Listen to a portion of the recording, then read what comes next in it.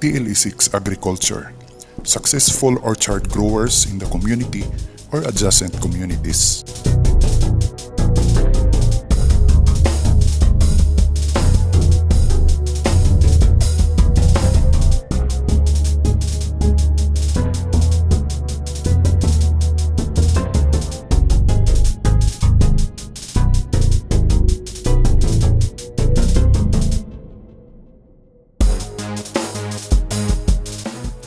Here are the objectives.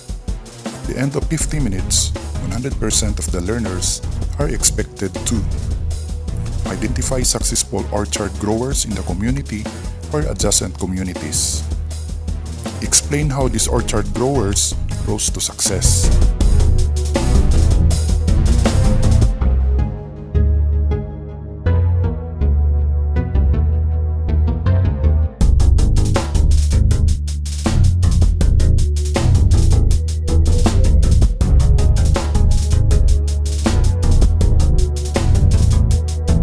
Learning task.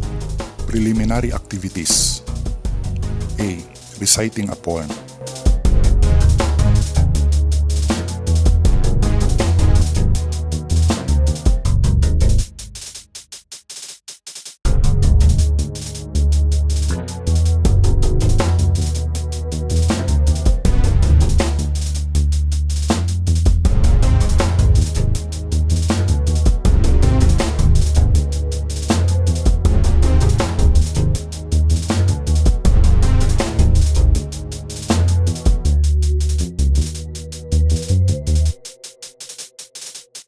Letter B. Review. Number 1. Cite some benefits of planting trees.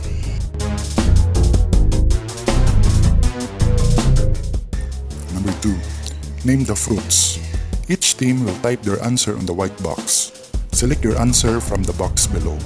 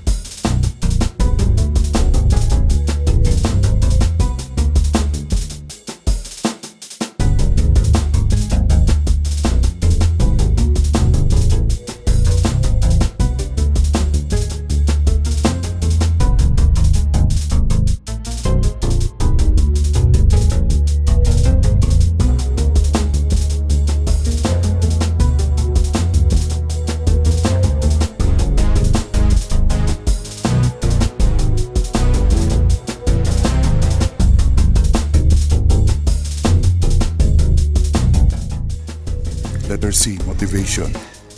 Do you know persons in your place who became known for being successful in growing orchards? What made them become who they are? B. Developmental activities. Teaching or modeling. The teacher may use PowerPoint presentation and other resources to present some successful orchard growers in the Philippines. If you get to know the success stories of our country's top orchard growers, you would never imagine how they got to where they are now. Their hard work, determination, and will to succeed is truly worth emulating. Here are the successful orchard growers in the country.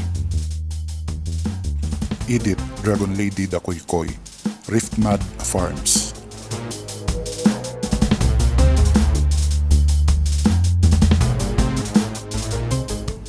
Manang Idita ventured into the dragon fruit business when she was told how the fruit can help relieve constipation problems, a condition common to cerebral palsy patients. Her daughter, Kate, was suffering from this ailment. Selling at 450 pesos per kilo, dragon fruit was too expensive for Idita, so she decided to raise her own fruits in their backyard. From a small plot, they now own a 10-hectare property. Dubbed as Dragon Lady, Manang Idita, together with her husband and daughter, Mimi Mildred, also expanded their business into dragon fruit ice cream, vegan dragon fruit lumpia, wine, vinegar, and even empanadita, dumplings, and burger patties. Located in Barangay Paayas, Burgos, Ilocos Norte, Riftmud Farms, or the Rare Eagle Forest Marine and Agricultural Development, is now an agri-tourism showcase, offering research and livelihood training to fellow Ilocanos and interested farmers. No less than the President Noynoy Aquino awarded Manang Idita for her hard work, as well as other well-known awarding bodies. Her farm has a steady market in neighboring provinces in Ilocos Norte and Metro Manila. The whole Philippines orders in bulk, while hotels in Ilocos Norte are their regular clients.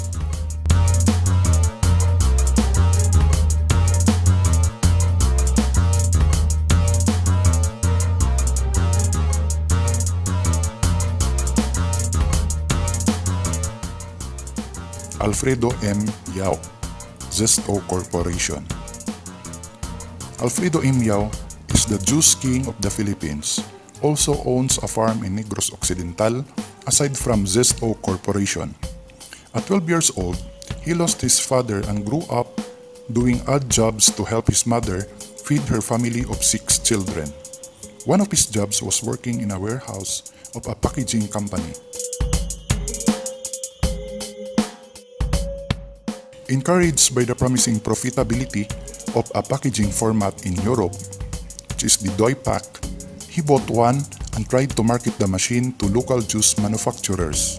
When no factory took notice, he made his own fruit juice and launched what was to become one of the biggest local juice brands.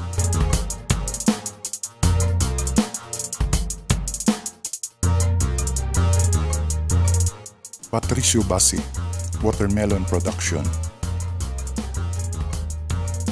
With his 3-hectare plantation of watermelons, honeydew melons, and papaya, he produces crops year-round in Alicia, Isabela.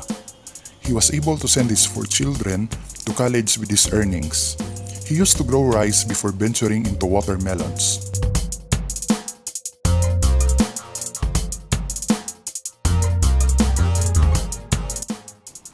He said there was no money in planting rice, but now with melons, one can even hit the jackpot. In July 2013, he planted Diana watermelons in 3,500 square meters and got 12 tons worth 480,000 pesos.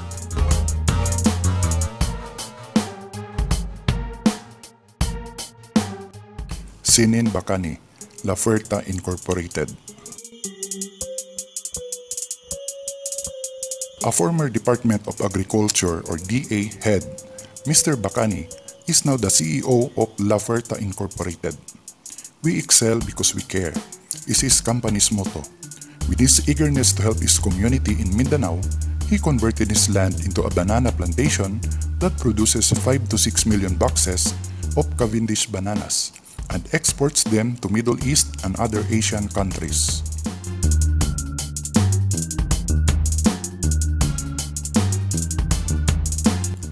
Joseph Calata, Calata Corporation. Joseph Calata of Calata Corporation. The Calata Corporation is the country's biggest distributor of agrochemicals, feeds, fertilizers, and seeds. Mr. Calata is the brain behind its success. He is known to be the youngest business tycoon in the country. With his belief on the empowerment of agricultural sector, as well as in treating their farmers as their best asset, he produces great products.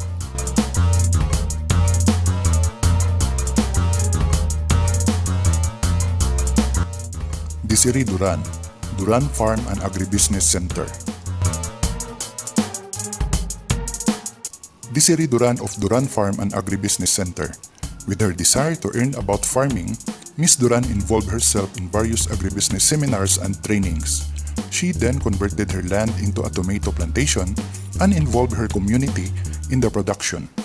Besides producing high-quality fruits and vegetables, the center also trains and teaches farmers on modern agricultural technology.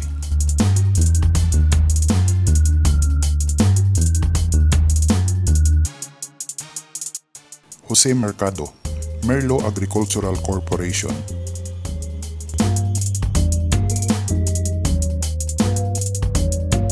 As a young boy, he was already exposed to coffee farming in Batangas. He continues this kind of business because he knew that coffee business will make him successful. It actually gives him a better life. As one of the pioneers in the coffee beans and roasting techniques, he likewise developed his own blend, Café de Lefa, for its flavor and aroma, beside the popular brands Batangas Brew and Kaping Barako.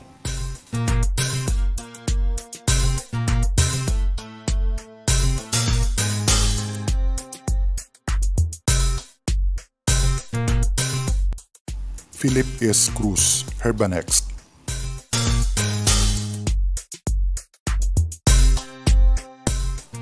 He owns one of the largest local sources of herbal extracts. He established the pioneer herbal extract manufacturer in the Philippines and is now exporting herbal extracts in other countries.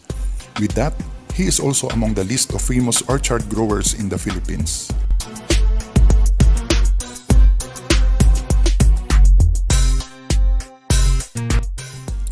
Paris Uy, Live Green International.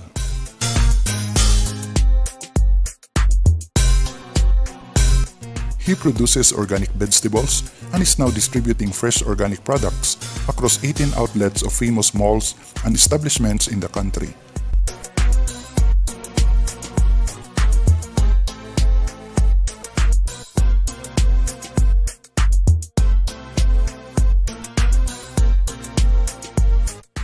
Orchard farms in the community or adjacent communities. The first one is Señora Pampanga Farm, which is located in San Fernando, Pampanga. It has 1,000 guapol trees, few mango trees, and calamansi. Second is Anon Florida Blanca Farm. It has fruit-bearing trees, 600 calamansi, 35 mango, and other assorted fruits.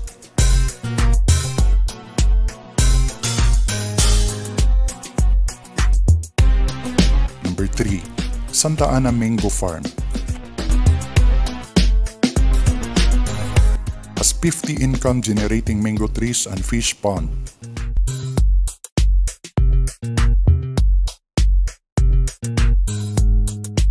Fourth, Mango Farm, Magalang, Pampanga. Has mango and other fruit-bearing trees. Fifth, Fruit Farm, Mitula Homes, San Fernando, Pampanga. This is a dragon fruit farm.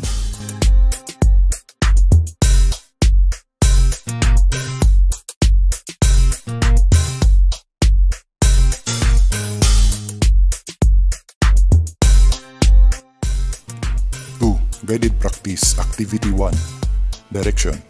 Type or write the name of the orchard grower below the picture. Then check the box that gives the description of the orchard grower.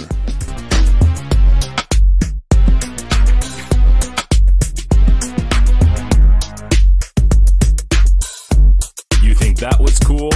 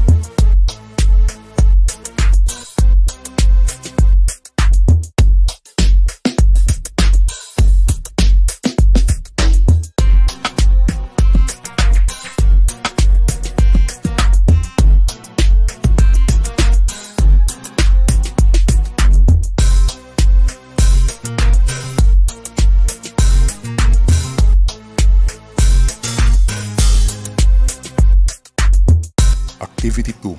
Fill up the graphic organizer of the orchard farms in the community or adjacent communities.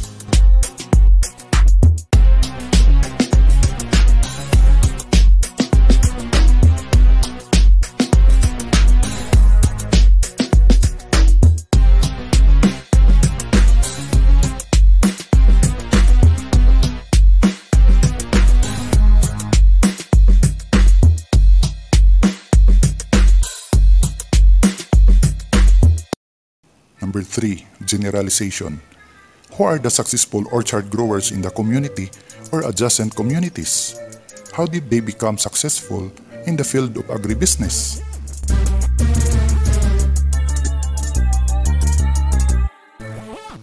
Part 4. Assessment.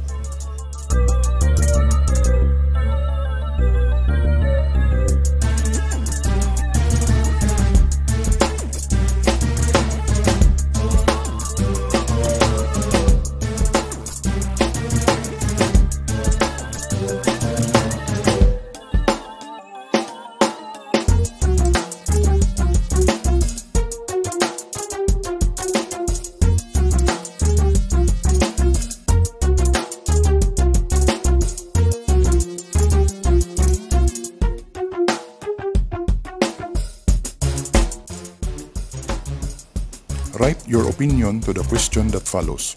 If you are to choose among the successful orchard growers, who do you like best? Why?